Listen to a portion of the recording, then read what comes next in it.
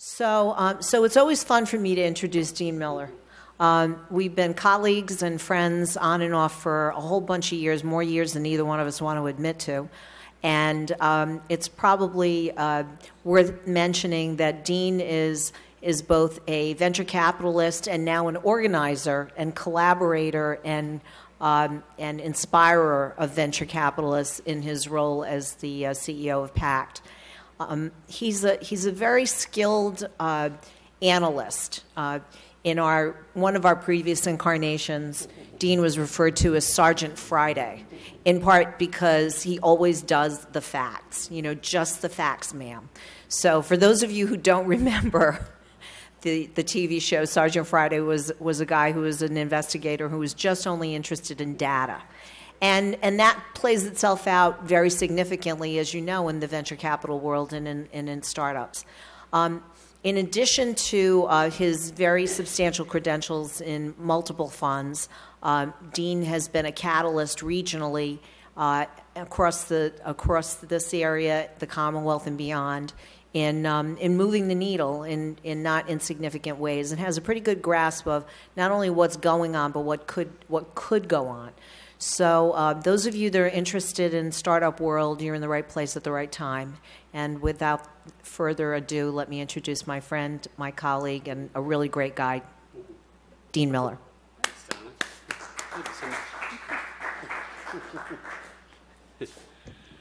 I do remember that moment, the Sergeant Friday moment. And just for the record, I was hiking in the White Mountains of New Hampshire this weekend with a bunch of people, and I started to get charged $5 for every question I asked.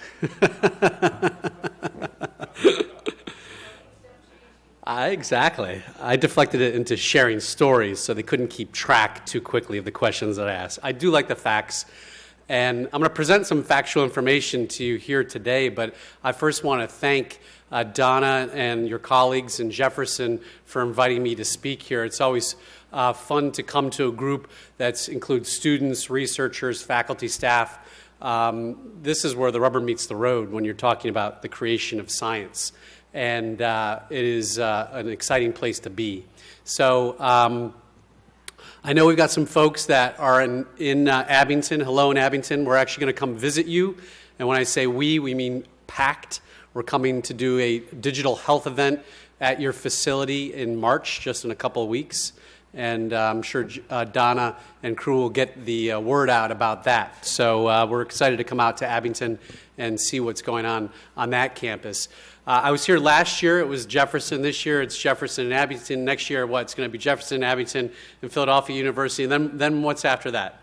Donna, can you give us just more, right? It's going to be a bigger and bigger audience. Thank you for the kind introduction, Donna.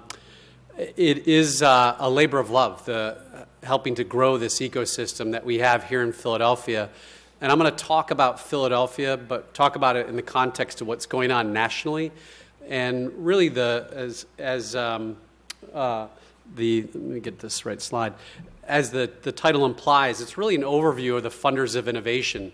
And when you say the funders of innovation, you certainly think of venture capitalists, VCs. You think of angels. These are rich individuals that fund small private companies. And then you think of some question marks. Well, who else is included in that question marks? Could be a Jefferson. It could be a corporate investor. We're going to talk about that a bit because it's on the increase when you have corporate investors or any kind of a business that actually invests in what you're trying to do. It could be other strategic partners as well, and we'll talk about a couple classifications of those. But there are a lot of different ways that you can fund an idea to commercialize a piece of technology. And I've had a lot of experience over the years, dating back to the late 90s, to do so. I've seen a lot of failures. Most do fail. I've seen a number of successes as well.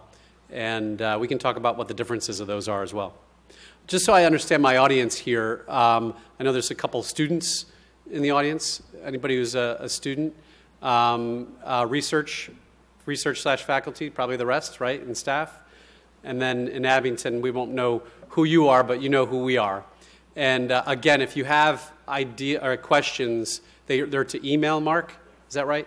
And Mark, however you want to get those to me, please do so. Feel free to interrupt me. And for the people that are here live, feel free to raise your hand in the middle of any any topic you want, and we can delve a little deeper. What I'm going to do first is give you a little background on PACT, and just a few more words about my experience. I came out of graduate school, business school, and got into the investment world on the early stages. So my experience initially was really focused on early stage investment, really company formation right out of universities, labs, people's garages, that really does happen, and their basements. And over the years have delved into some later stage investing as well. But one of the things, as Donna alluded to, that I took on a couple of years ago was the role of PACT CEO. So what is PACT? I'm going to talk about what PACT is. PACT is an organization here in the Philadelphia region. It's the largest business association that focuses on growing and strengthening the entrepreneurial community here, primarily from the perspective of entrepreneurs and investors, two key elements to any entrepreneurial ecosystem, but also includes universities, medical centers, and just like Jefferson's involved, so are a number of others, or most others in this region. It includes corporations, large corporations as big as Pfizer or a Vanguard, that are interested and focused on that next generation of innovation and how they either use it, buy it, or partner with it, or actually even grow it internally. And again, we're going to talk about corporate involvement as we proceed as well. It includes other organizations such as a Ben Franklin or a Science Center that are also supporting the ecosystem. And then it also includes professional advisors, lawyers, accountants, bankers, the kinds of folks when you want to form a company that you call first. Even before you're calling about capital, you're calling to figure out, how do I actually form this company? What are the tax implications of the structure and all of those kinds of things? We're not going to get into that today. So PACT as an organization has been around for about a little over 5 years. And we have a group of supporters. We call them our founding supporters. They support us at the highest levels in terms of their individual involvement, their organizational support, and their financial support of our organization, PACT. A passionate group of individuals and entities that are, again, focused on helping us with our mission to grow and strengthen the region. They're investors, they're big companies, they're universities, they're professional advisors. There are a myriad of different types of entities, and again, are not alone in their efforts to support the community. That we just call them out, given the size and scale of their commitment to what we're doing. From an executive committee perspective, we are led by Jonathan Brassington, the CEO of Liquid Hub, a close to $200 million information technology company. Frank Hermance is the chairman and CEO of Amitech, a previous chairman of our organization. Mark Letterman, a venture capitalist in the region, also a previous chairman of our organization. And rounding them out, Michael Harrington, A.J. Jordan, and Charles Robbins. Included with the PACT team, I've got 6 folks full-time that really focus on our core mission. We're affiliated with the Chamber of Commerce, and they help us with all of our back-end services and support, and really as collaborators. But this group of 6, in addition to myself, really focus on our core mission. And what do? We provide a host of different events, programs, and services to early stage to mature companies. And I'll talk about that a little bit. Our vision, our mission is really to be that go-to resource for fast-growing companies. And when we think about it, we think about capital, we think about customers, and we think about coaching. I'm going to delve into those a little bit more. I talked about our constituent base. This is the constituents in list form, but here's kind of a graphical view of our constituents. And you can see the entrepreneurs are in the middle of them. They're really the lifeblood of any community, is the entrepreneurs, right? The passion. And maybe not one removed is the scientists in the case of talking about life sciences, and that's one of the, obviously, the focus points that I'll have here today is focusing on the healthcare sector. I talked about the customers, the capital, and the coaching, 3 C's, along with community as a 4th C.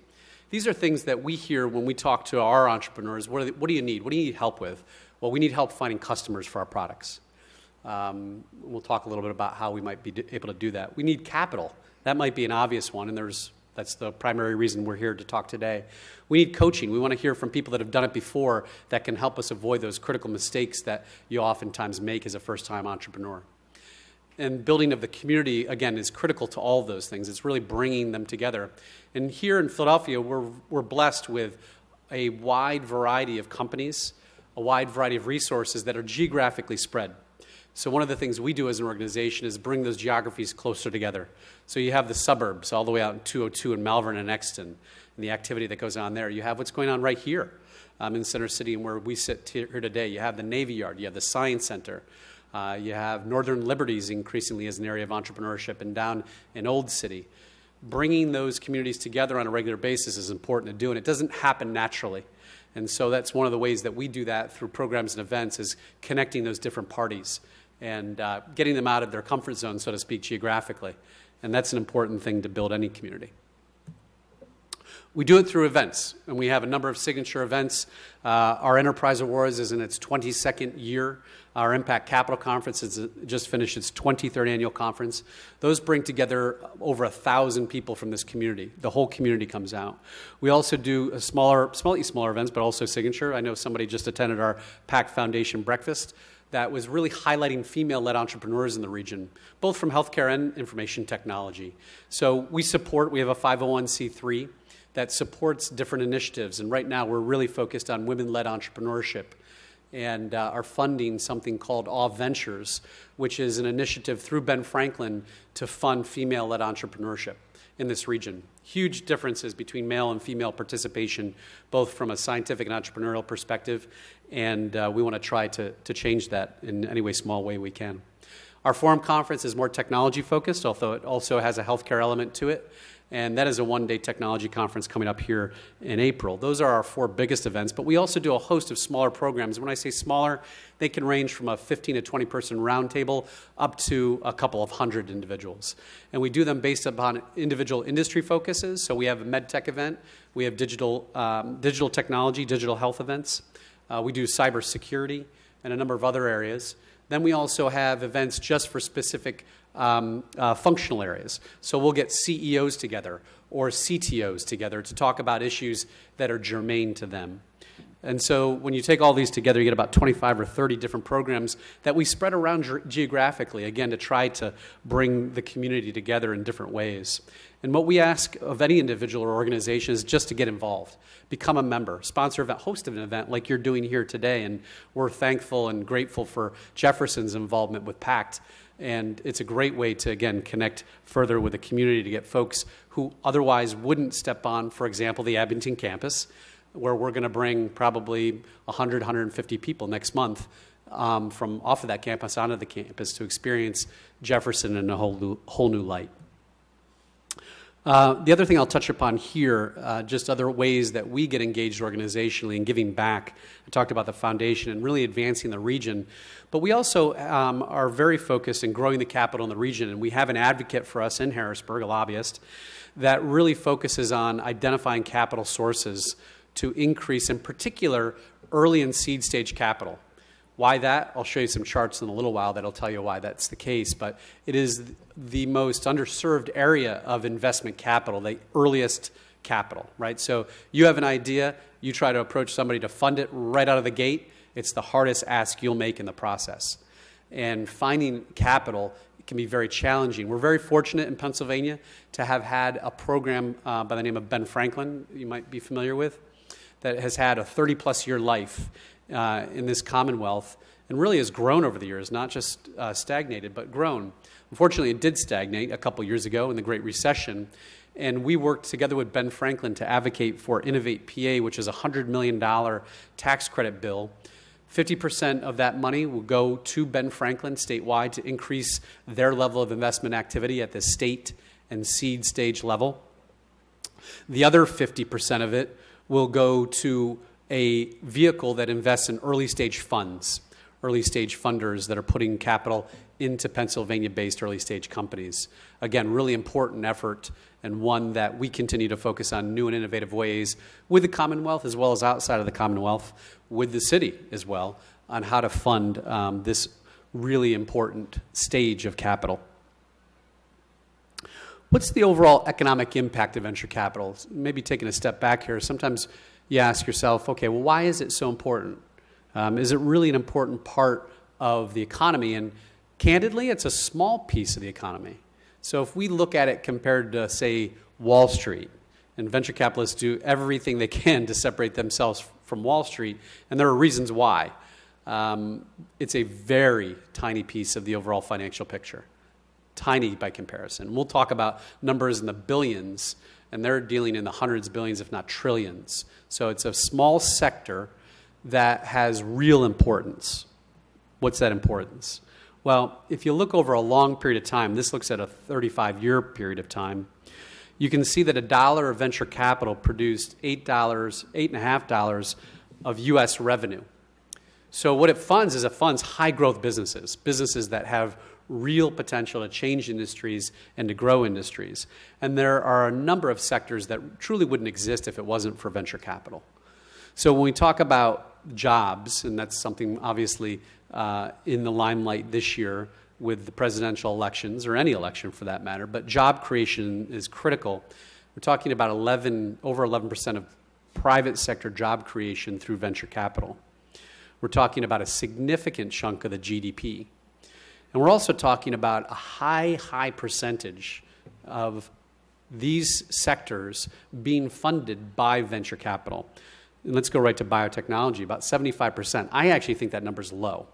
And it probably is helped out a lot by the NIH and other funding sources at a federal level, but 75% of biotech truly probably wouldn't exist if it wasn't for the venture capital industry and taking that risk capital, that early risk. So it's critical. It's critical to the economy from a size and scale perspective, but it's small relative to the overall financial sector. But that critical element of the venture capital segment is often overlooked because it is so much just shaded by the size of just traditional finance, public company finance, et cetera. And we'll talk a little bit about public companies because that is one of the ways that investors look to exit ultimately out of the businesses that you all are going to start. You all are starting businesses, right? I was told that was this afternoon, Donna, right? Okay, good. Whew. Same in Abington, right? All right. So what does Philadelphia look like? Look at the numbers here. The numbers in terms of dollars aren't great. And if you look at the ranking on the left side of the slide, you can see that we have slid down the rankings from a dollar perspective. A lot of that has to do with biotechnology, actually. So biotechnology requires a lot of capital, a lot more these days than information technology. And when a company sets out to raise money for a biotechnology endeavor, they do so in the tens of millions of dollars, without exception, really. And the less there are of those, the less there are from an overall number perspective, that middle column of invested in millions. And so we've had less. We've had less over the years. We've always been a center for life sciences, in particular biotechnology investment, a leader. And we're still a leader nationally, but there's just been less of it. Why, you might ask? Well, it's hard. There are a lot more failures than there are successes. It is a binary outcome very late in the process in many cases, as a result of regulatory hurdles, as a result of scientific hurdles, as a result of ultimately commercialization hurdles. And I don't have to tell you that. You're on the front lines of it. But from a number of deals perspective, you see that we've actually increased. And from a ranking perspective, I probably did a disservice to this slide in not showing our relative ranking in terms of number of deals. And actually, some of the reading that I was doing just over the weekend has made me say, you know what, I'm going to change this slide. Because we need to have a more positive dialogue here in Philadelphia about how we compare. And in terms of number of deals, we compare very favorably. We're tied for 7th in 2015. We're consistently in the top 10 where we should be, right? We're GDP number 8. MSA population rank number 7, we should be in the top 10. We are. We are in the 7th, 8th slot pretty consistently in terms of number of deals that are getting funded. And that's a great thing. And that is probably the best measure, as I have really become even more educated recently, than anything else when you're talking about the health of an ecosystem. So we can feel good about that as a community, that there are a lot of companies every single year getting funded in the area. Let me just take a quick sip of water and allow anybody to raise a hand that might have a question. Metropolitan Statistical Area. It's, I don't know if it's through the IRS, but it's the federal government that basically says, okay, well, Philadelphia, you can't just say it's Philadelphia, it's Philadelphia and the surrounding areas. So they're the ones that define the statistical region. And there are several hundred of them across the country, but in terms of relevance statistically, there's probably a top 25 where there's significant activity. There's a couple of others that could rise up and fall down based upon one investment that's big, but for the most part, there's maybe 20, 25. In the back?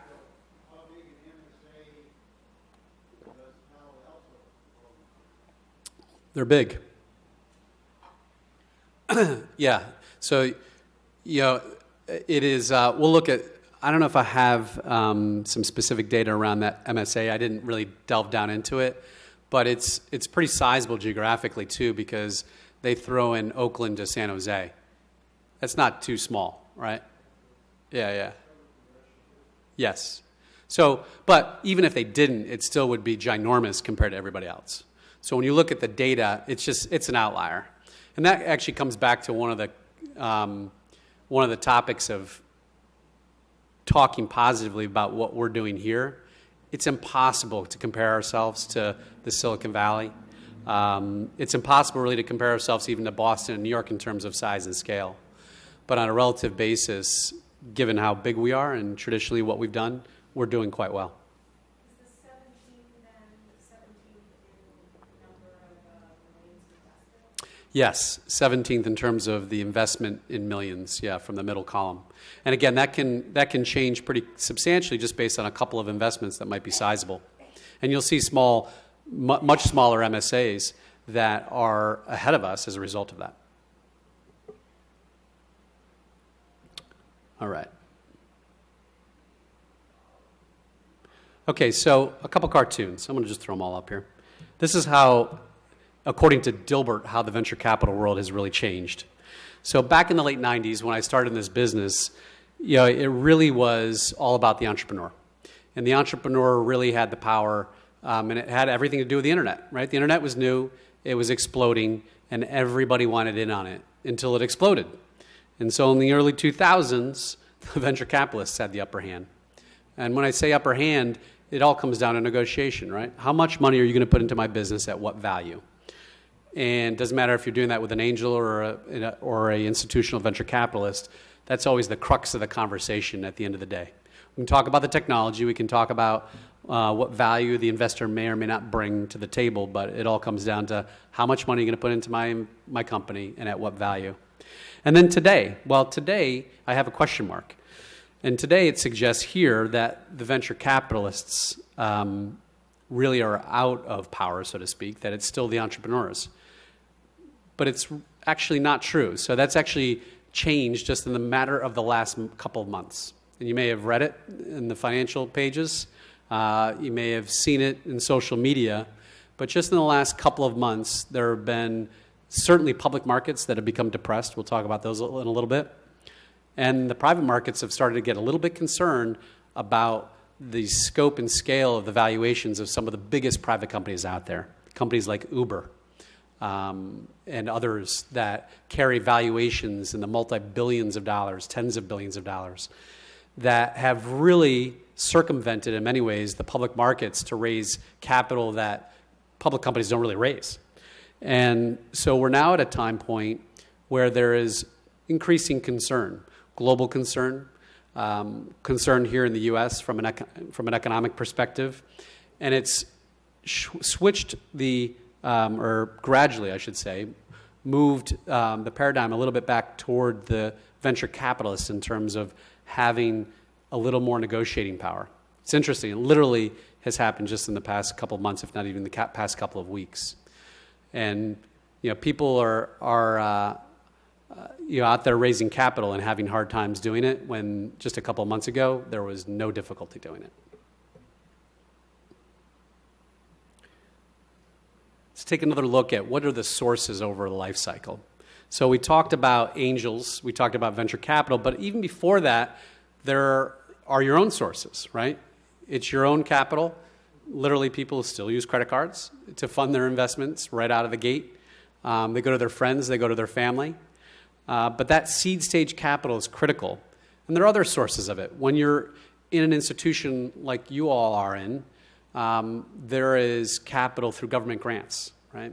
So in healthcare, in the life sciences space, you have that added benefit of having access to tap into government grants. And those continue to thrive for many. They certainly fund, I'm sure, a number of labs here, and they certainly fund a number of commercialization initiatives that exist out there. I've had great fortune to invest in companies that have leveraged that capital, and it's tremendous. It's non-dilutive, right? So you don't need to sell part of your company when you get a government grant like that. There are hopefully a growing number of sources. We've heard just in the past couple of weeks with the focus on cancer, and hopefully a growing amount of capital that'll go into focusing on that.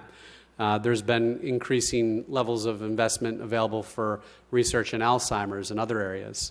So, depending on your own specific focus, you can, and you should, if you have entrepreneurial interests, look at what are the funding sources that are specific to that sector, because they do change, both positively and negatively, but they do change. So that seed stage capital, the critical capital, is some of the hardest to get. Startup, as we talked about, not much easier. These are the folks that are taking early bets before you really have proven much, right? You might have some really early data, but not much in the way of data. It's not until you get to the early stages, in the middle of the chart, that you start to get a little more data, a little more convincing data to show that what you are proposing to do can actually become reality. You see that at the bottom of the chart we talk about revenue and profitability. This is an oxymoron for biotechnology companies in a lot of regards, because they don't become profitable and revenue generating, hopefully, until long after investors have exited from them. But on the technology side, if you're talking about digital health or healthcare services, it's critical. It's critical to have your eye on when that happens and how you're going to get there in producing both revenue and revenue at scale, and then ultimately profitability.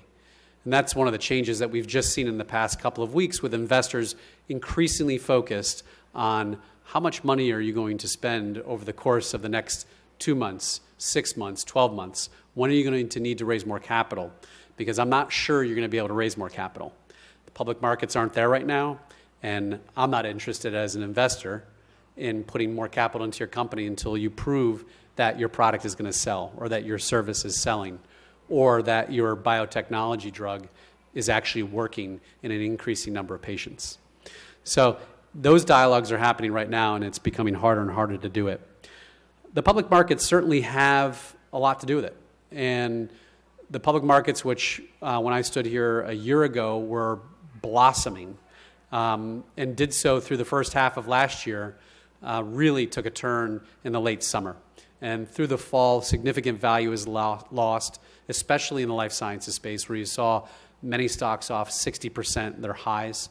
And that really, quite honestly, freaked a lot of people out, freaked a lot of investors out, and made them step back, take a pause, reduce the pace of their investments, and take less risk in the investments that they were making. It's happened now in the technology space just in the past couple of weeks. Let's look at some more data. And let me take a pause there in case anybody has any questions.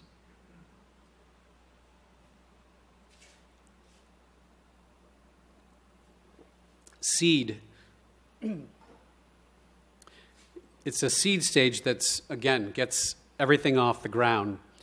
And the takeaways here is that in 2015, it was kind of an up and down year from a seed stage. But overall, it actually decreased, just slightly, but it decreased. Sector-wise, it's interesting.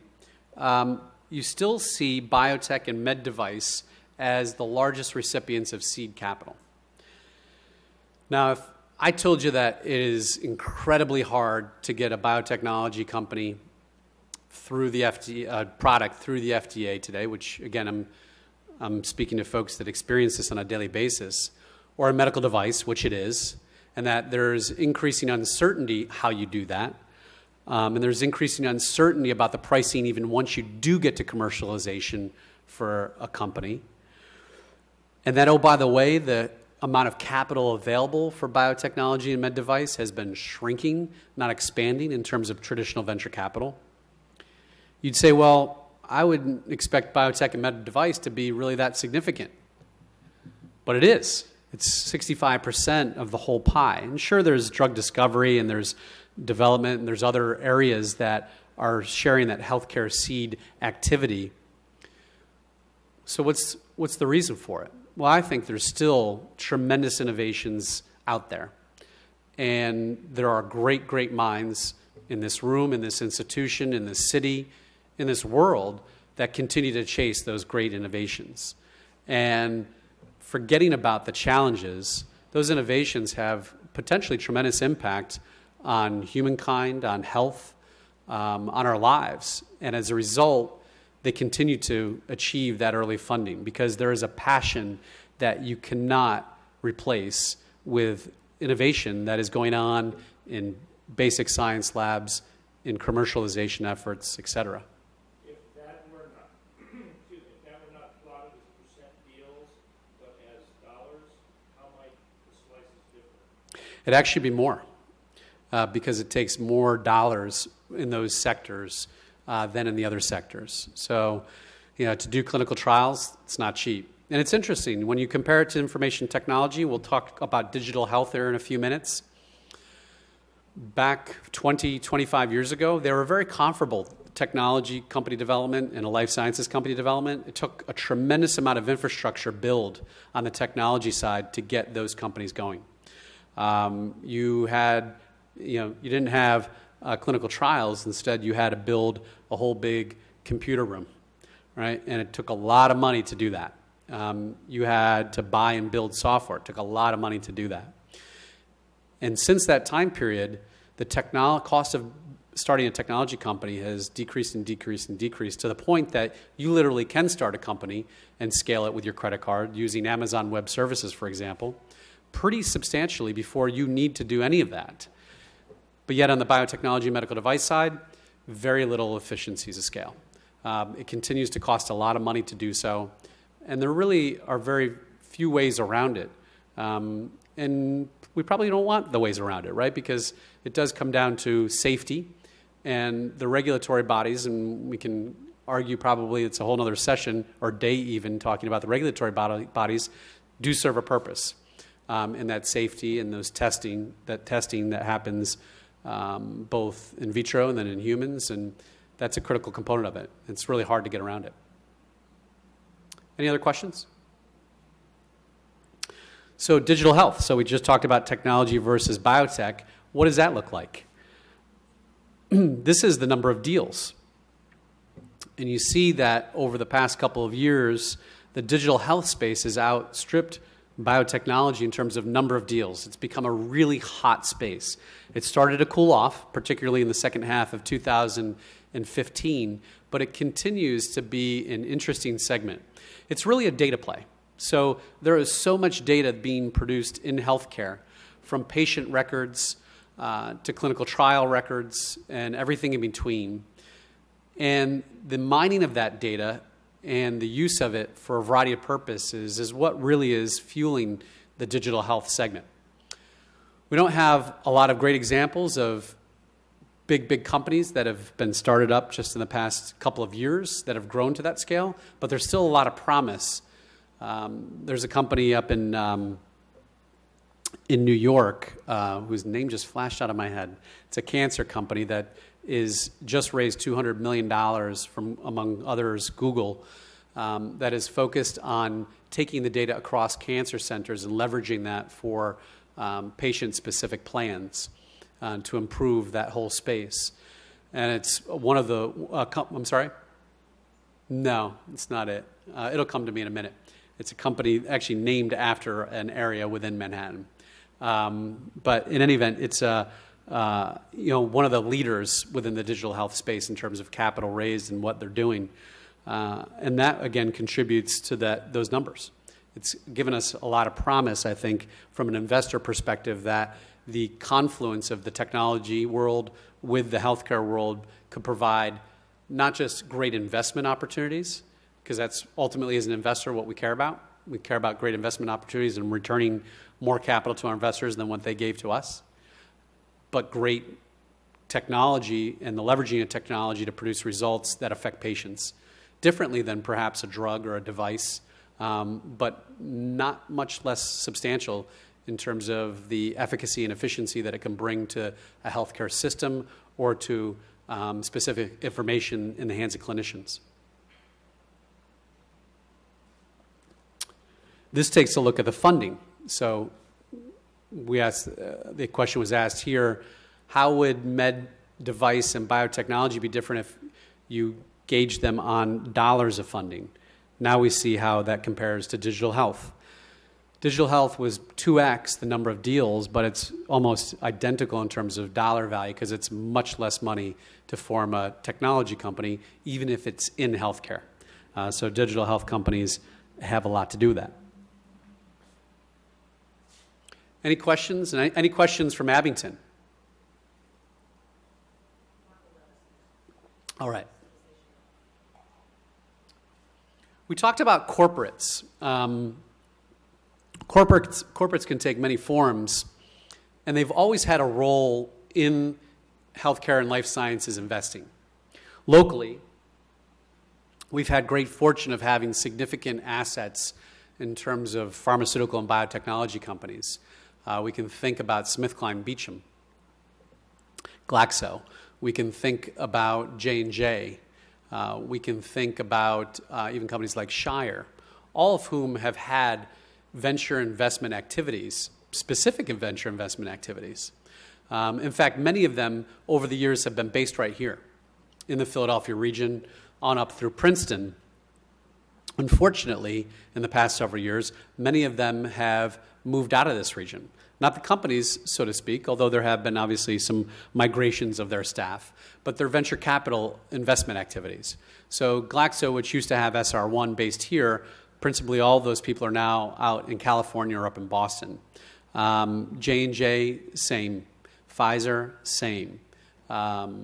You have a reduced number of those professionals sitting here, but it doesn't mean they're not investing here. They continue to invest here. It's just they're going where the volume of activity is, and we don't have, as I said before, the same level of volume, although we do have volume. And if you look at, and this is a complete eye chart, I realize it, but it just gives you a sense of the scale and scope. These are pharma companies, just pharma companies alone that are making private investments over a 3-year period. It's significant. It's significant, it's growing, and we're going to look at some data in just a short period of time that talks about what's the size and scale compared to investors, venture capitalists. And I'll tell you, it's double digits, and it's on the increase. Increasingly, these are the folks that are funding more and more of the innovation out there. And they're doing it for a variety of reasons. They're doing it because they have capital.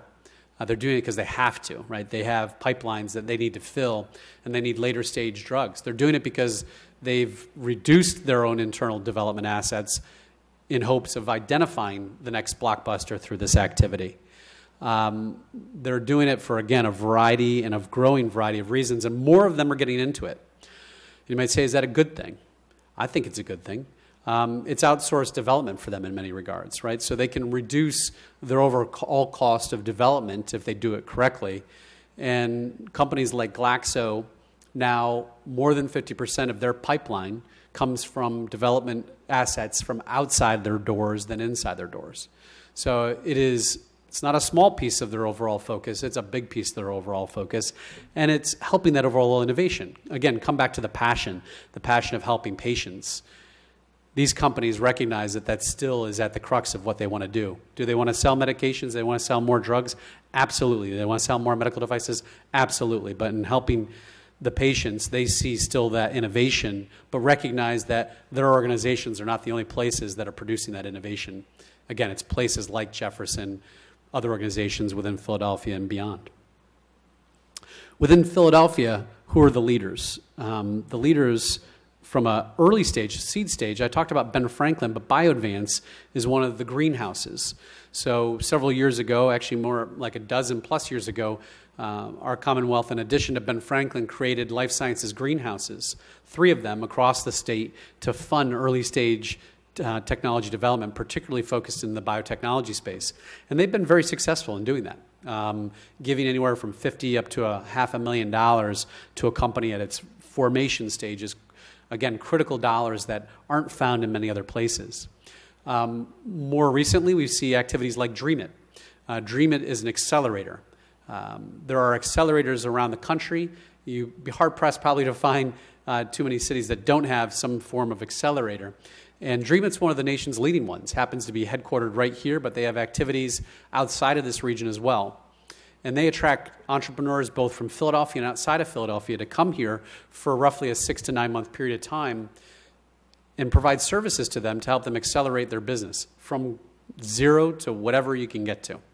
Literally idea stage types of companies. And companies compete competitively to try to get into the program, and once they get in, they receive a certain amount of capital, about $25,000 to $50,000, to help build that initial prototype, to help build that initial data, whatever that might be for their product.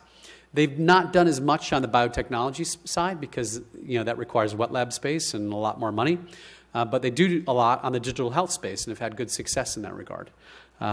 So they are a form of early stage capital that you might not be aware of.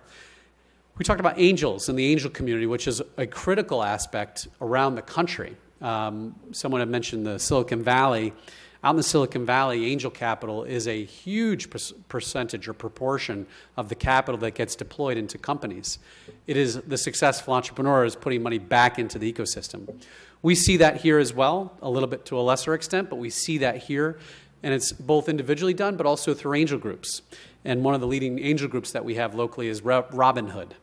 I always like to think as Robin Hood of stealing from the rich to give to the poor, but I think it's taking the rich, obviously, and giving to the poor entrepreneurs that need that capital. And it's well organized and does focus both in technology as well as healthcare or life sciences investments. Moving upstream a little further into organized venture capital firms that focus in the healthcare space, there are some that focus across the spectrum. Safeguard would be one of those. There are others that want to see investments that are slightly further ahead. A New Spring, for example, might be one of those. And then others that straddle, and those would be Osage and Domain, four of the names of firms locally that are institutional venture capital firms that invest in med device and biotechnology as well as services and digital health. The principals of those firms are based here mostly. They travel around the country, if not the world, and do investments outside this region. But if you ask any one of them, they would tell you, I would rather do more investments here in Philadelphia. And we hear this time and time again, not just from the investors, but also from the entrepreneurs. We hear that from corporates that are involved at PACT. And I shared with you that Pfizer, for example, is very involved. We have a lot of the infrastructure here. As I talked to you before, there are quite a number of deals that get done here on a annual basis. So the foundation is here to grow from. Just like you have Jefferson as a foundation from which has been experiencing growth in the past couple of years, we also have the foundation here in Philadelphia. The entrepreneurial talent, the capital, and the scientific, maybe most importantly, the scientific mind sitting here again in this room in Abington, in this institution and beyond, to create that next level of innovation. So I know I joked about you creating companies, but if you have an idea, don't hesitate to mature it, to talk to somebody who might be a little more experienced on the entrepreneurial side to see if it could be something. There are a tremendous amount of opportunities, growing ones within Jefferson and outside of Jefferson, to take that idea and maybe develop it into something. And like I said before, there are many, many failures, far more failures that occur within the entrepreneurial world, in the technology and healthcare spaces. But that process, that learning process of going through and figuring that out is invaluable to the next entrepreneurial endeavor that you might create, valuable to your own work in your everyday lives, whether that's in a lab or in a classroom or in a clinical setting. And so I'd encourage you to think about it. It doesn't have to be in the traditional case of creating the next biotechnology drug or med device. It could be a service. It could be a single innovation. It might even be a way of doing something that isn't a company but could affect lives. And the process of going through and iterating that idea, maybe into a business plan, maybe getting a little bit of funding to do a trial on it, could ultimately spell the difference of whether or not that idea sees the light of day commercially. And again, it doesn't even have to be a company. It could be just a small way, a small change of doing things in a clinical setting. So I'd encourage you all to think about it, even if the idea of raising venture capital is daunting to create a company. Again, it doesn't need to be that. So some misconceptions. I'm going to talk about some misconceptions that we see as investors in the community. And then I'm going to go to another set of slides that I just grabbed this morning. They're fresh, really fresh off the data mill, and some more delving into some data that I think you'll find interesting. So what are the misconceptions? All I need is the idea. Well, the idea is important, but you got to have the passion to see the idea through to something. It's hard to take your idea and hand it off to someone else completely and say, hey, you go do that. Because if they don't have the same passion, it's probably not going to get that far along. So again, the idea is critical, but you've got to have a willingness to move it beyond just that idea stage. You can do it with a team, and I'd highly recommend that you identify colleagues or peers, maybe folks with differing skill sets that could be helpful in that process. A great idea plus no experience equals money. So experience is really important. And even if you don't have the experience in developing a product, you want to find somebody who does. Not a hard thing to do. There are a lot of experienced people. I just mentioned that we have a tremendous foundation of talent in this region, and that's completely true. At all stages, too, from early stage clinical development into commercialization. We have great assets, particularly in the life sciences and healthcare space. So if you've got a great idea, but you have little experience in entrepreneurial endeavors, identify some folks who do. And Jefferson as an organization obviously has existed and grown as a result of entrepreneurial spirit. And I guarantee you'll find folks right here on this campus and others that have that experience that might be helpful to you. On the flip side, if you don't have an idea, but you've got some entrepreneurial itch that you want to scratch, find somebody who does. Walk into tech transfer. Talk to Don and their colleagues about what they're hearing, what they're seeing. Identify an idea that maybe you could get really passionate about and bring your own entrepreneurial experience too. You don't have to have both within one individual, but you have to have both on your team in order to ultimately successfully raise capital beyond those early stages. Another misconception is that I'll still control my business at the end. I'm going to raise this capital and I'll control my business. And a funny anecdote, I was judging a business plan competition. And it was an interesting competition in that it wasn't ideas that were generated by the participants. It was technology from an institution that the participants had to build a business around. And that technology had to be integral to it. So they weren't the scientists that developed the technology. They were the entrepreneurs that were going to commercialize it. And 3 entrepreneurs had a great idea, still maybe the best idea of the group, and it was literally hundreds of ideas. And in their final slide, they presented that they were going to raise $3 billion, and they were going to have complete control of their company. And I said, if you have to raise, first of all, you have to raise $3 billion, that would be really hard to do in any short amount of period of time. And if you think you're going to still control your company, there's not too many examples of that. In fact, I can probably count them on less than one hand. One of them is in our city, and it's Comcast. I don't know if they still control it, but they controlled the voting shares for many years. They didn't control the company, the ownership, but they controlled the voting, which was pretty impressive. Facebook was another one who waited a long time to go public and had similar controls. But there aren't too many other than that have raised billions of dollars and controlled.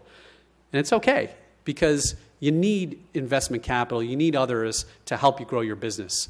And along the way, are you going to give up ownership control of your business? Yes, you will. But as we like to say, it is better to have a small piece of a big pie than 100% of zero. And so it's critical to wrap your head around that. You might want to talk to investors early on in the process and have this concern, well, they're going to steal my idea. I need an NDA. I can't talk to you about my idea. And I agree. You do not want to talk to anybody until, number one, you have the patent process underway, or you will ruin that whole process. So don't give away any ideas until that process is underway. And certainly even after that process is underway, I wouldn't share the inside information, your idea, until you do have a document. But you don't need to have those kinds of conversations from day one. You can have ideas, you can have ideas, and you can have commercialization conversations before you get into that process.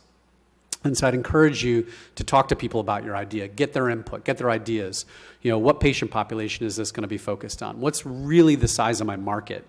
Will people pay for this? Will Jefferson actually pay for this? Do you think they will? You know, have those kinds of conversations with people, not about the IP or the technology, the specific technology. And it's not because people will steal your idea. Part of it is, you know, the actual IP process, which is an important element to it. But it's about sharing an appropriate amount of information at different stages. And when an investor is ready to delve deeper into the technology, you'll know. You'll know, they'll know, and you'll sign an appropriate document that allows them to do that, you know, without having your protections erased. Last one is VC is the only way to go. There's many other ways to raise capital. We've talked about a number of them here. We've talked about angel. We've talked about corporate. We talked a little bit about government grants. We didn't talk about crowdfunding. And crowdfunding has really continued to grow. Crowdfunding, one example is Kickstarter, are people that go out literally on public platforms and put their ideas out there and raise capital around them.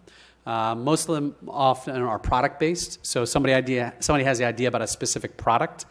A lot of them tend to be a little more consumer-focused. It could be healthcare-focused, but tend to be a little more consumer-focused. And a number of entities have had great success in raising a couple $100,000, $50,000, $25,000, enough to get a prototype done, or in some cases an initial beta product done for the market. So that crowdfunding, there has become a regulation, you know, it's become regulated so that people can feel comfortable doing that in a legal way. But it is a way to do so. Less so for the biotechnology or medical device space, more so for the information technology or even digital health space. And as I said, products often have had success as opposed to services. So there's a lot of ways to do so. Let me take a pause there. Any questions? Any questions from Abington? I'm going to switch slides. Donna, how much time do we have? Perfect. Okay. Okay, great. So, all right. So I'm gonna put up these fresh charts, and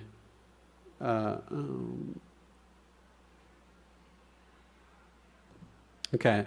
And I'm going to thank my friends at KPMG for this.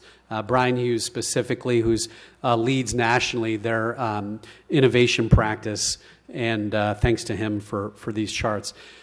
We talked about the size and scale of venture capital. This data grows nationally, you know, and globally. Globally, 120, close to $130 billion and 8,000 deals. It's a lot. That's across all sectors: technology, healthcare. We'll see what some of those are. And what are some of the takeaways of this? So there have been a tremendous number of companies following in the footsteps of Facebook that have raised capital at huge valuations. They're called unicorns, independent companies with over $1 billion of valuation. And they continue to grow, but at a much slower pace. And there have been a number of well-known cases, increasingly well-known cases, of companies that were valued at $1 billion that are now raising capital just in the last 2 months below $1 billion. So we've seen a fall of this mega round, this fall of the unicorn to a certain extent. We've also seen a fall off just in the second half of the year from an overall investment activity. And I'll show you some charts that show to that. Some signs of some seed fatigue. You know, those early investors that were rapidly putting money into early stage companies are starting to slow down that pace, and the data shows that. Another interesting data point is that New York is now outpacing Massachusetts. Very surprising. But there have been incredible amounts of activity in New York, and if you rewound the clock 8 years, it wouldn't be that at all. It's a great case study, and I think it'll be a growing case study for how city governments can actually fund, seed some activity and see it spawn. But it's been an interesting thing and very, very positive thing that has happened. By sector, so how does healthcare compare? Again, this is global data. We see the bottom line is internet and internet-related businesses count globally for close to 50% of all investment activity. And again, this is over the past 5 quarters. And you see healthcare is that middle bar, the purple bar, if you can see that, that ranges from 12 to 13%. Oops. Boy, that's not good. I might need the IT guy, because it shows fine on my screen.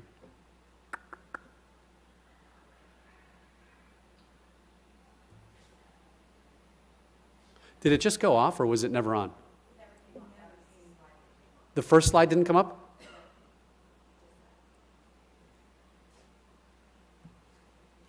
Hmm.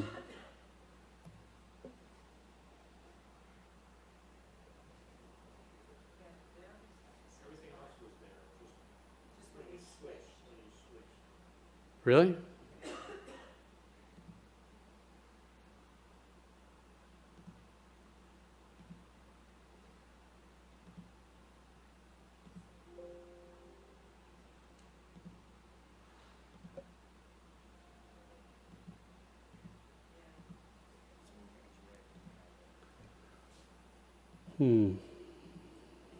Sorry for this. You're gonna do this, right?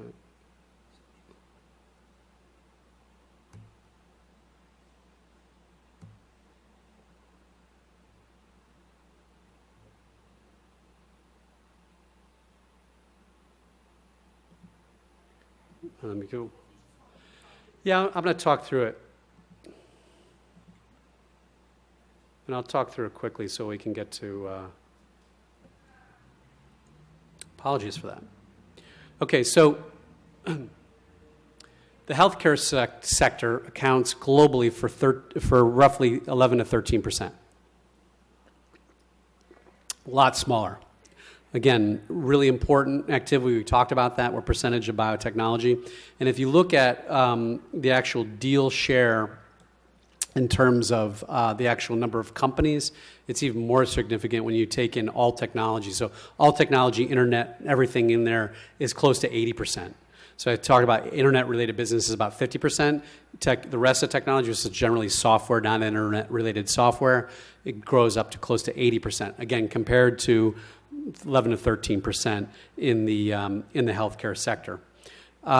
Digital health, which has seen a large increase, has started to see some decrease. So just in the past 5 quarters, again, it's fallen off, and that's pretty much in line with the rest of the industry. Again, what we saw in terms of correction of public markets at the end of August, played out in the private markets and well. When you look at North America as a market, I told you 130 billion globally. North America, 14 billion. So that's how much was just raised, but in the fourth quarter alone. So in terms of size and scale, it's roughly equal. So you're talking about North America being a significant chunk, about half of the world activity. North America remains the leading part of the activity. Certainly there's activity in Europe and Asia, but North America by far outpaces. And in terms of outlook for 2016, there absolutely is, there's concern. There's concerns about the weakness of the public markets. And whenever you have weakness in the public markets, you have questions from private investors on whether or not they can get their companies public. Well, the answer right now is no. And so when that's no, as investors, they tend to look at their own portfolio and say, okay, I got to focus on my own portfolio and how much they're going to need until the public markets open up, rather than focusing on investment in new innovations. And so that's happening right now, and that's why we see a fall off and decrease. In terms of that trend, again, over the last 5 years, we hit a peak in the terms of the number of deals in 2014, and a peak in terms of the number of dollars in 15. And both of those are trending down. Again, has everything to do with what we've seen going on in the world economy, within our own public markets, et cetera, just over the past couple of months. There's less money in seed stage. We talked about that. That was one of the findings, that is shrinking as a piece of the pie. Corporates. I talked about this earlier. What percentage do you think of overall investment activity? This is North America. Is corporate? Anybody want to take a shot at it? What percentage?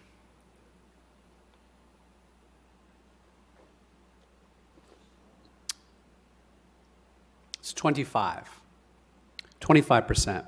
It's pretty significant, because keep in mind, when you're in those boardrooms and those CEOs are talking to their boards, I don't think they're probably leading with, hey, we got significant venture capital activity. I think pretty much the boards want to hear about, what's the results of their products, their profitability, what are they doing to produce more. And so this is an element of it, but it's pretty significant from an industry perspective. Some don't always welcome it, because it can be challenging to have a corporate very close to your private company. It can prevent you from having relationships with other corporates that are their competitors. But what I find is that the companies that do it well can engage multiple corporate investors in some cases. And even if they're not able to do that, it doesn't hamper their ability to grow their business and ultimately drive and grow the innovation. Active investors. The most active investor is New Enterprise Associates, NEA, which is headquartered just south of here in Baltimore, but has large activity out in the Silicon Valley. They do both healthcare and technology, but most others that are on the top of the list, as you might gauge from the information I just shared with you, do exclusively technology.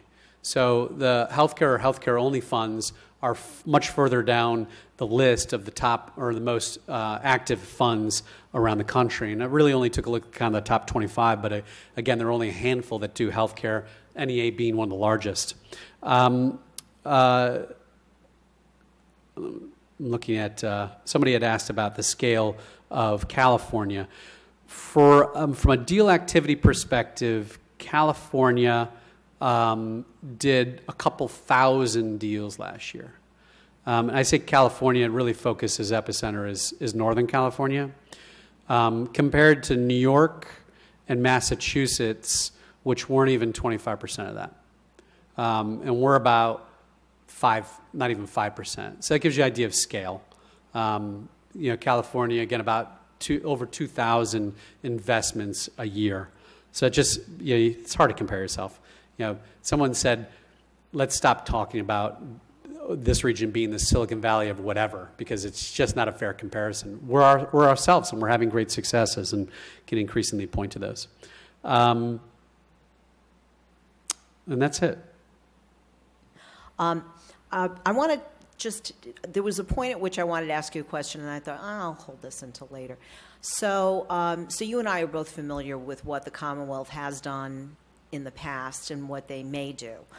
So I'd be curious, given all the budget hoopla of last year, what, from your lobbyist's point of view, did that mean in terms of rubber meets the road in that budget cycle, and offer a prediction about what's going to happen in this budget cycle?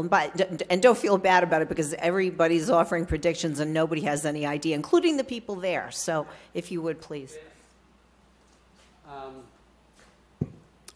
So you have to understand that we were coming from a desert, right? So previous administration was a complete desert, and we had major fiscal issues to deal with, but there literally was no money flowing from the Commonwealth into the sector. And Ben Franklin has been kind of a large recipient of it for many years, and that was one of the first and foremost focuses that we had.